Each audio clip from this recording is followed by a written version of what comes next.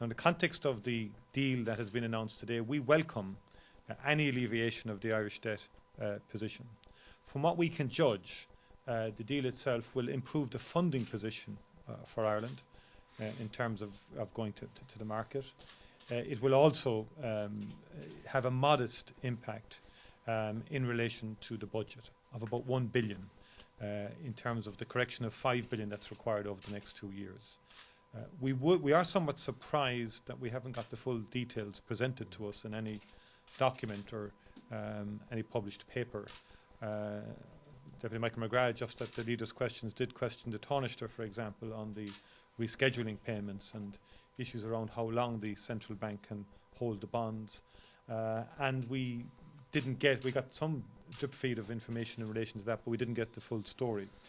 So we would reserve our position in that regard, that we do need to get the full picture, and we would ask the government to publish the entirety of the deal so that it can be analysed independently and comprehensively in terms of its impact on our debt situation and in terms of the budget.